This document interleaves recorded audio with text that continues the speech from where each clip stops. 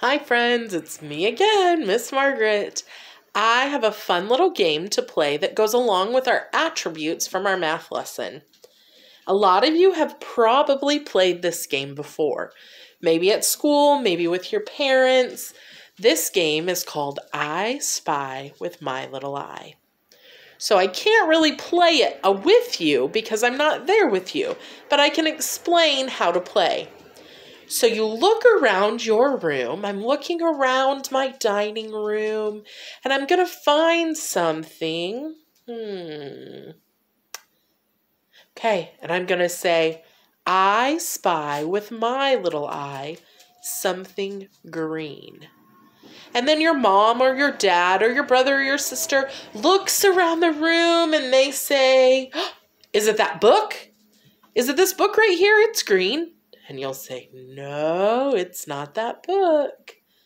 And then they'll keep looking and they'll look and they'll look and they'll say, is it Fernando? Fernando is green. And I'll say, yes, it is Fernando. And then you can change it. You don't have to just do colors. You could say, I spy with my little eye something circle.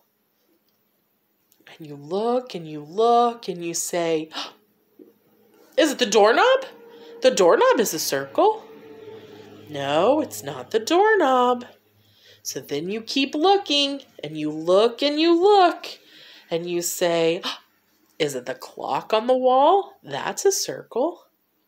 And I would say, yes, it's the clock.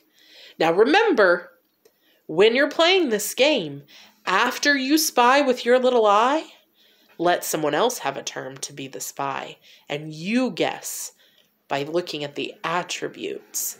You can use colors, you can use shapes, letters, numbers, whatever you would like. You can use patterns. I'll do one more example. I'll look around and I'll say, I spy with my little eye something you can eat. That could be an attribute too. Things that you can eat. So then the other person would look around and they would say, is it that watermelon over there? And I would say, yes, it's the watermelon over there. So have fun playing I Spy with my little eye. Now parents, this is Mighty Minute number 19. So if you play this game, be sure to log it in Learning Genie as homework. Log how long you played this game as homework in Learning Genie under Mighty Minutes number 19. Have fun!